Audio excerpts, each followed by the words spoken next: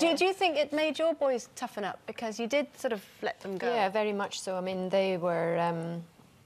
you know, especially Andy, he left home at 14 and a half to go and train in Spain.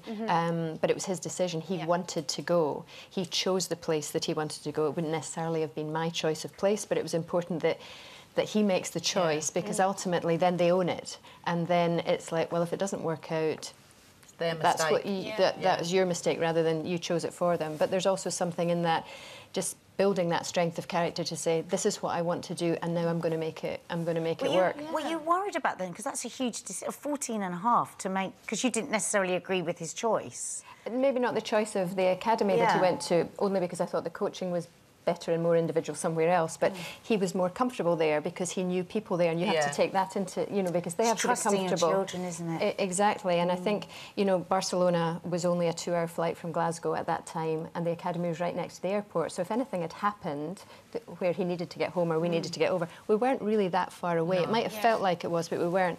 But definitely in terms of the sport that he's going into, which tennis is one of these kind of problem-solving sports, you know, you're individual, it's you against somebody else, and you have to work it out. You really have to think and use your brain.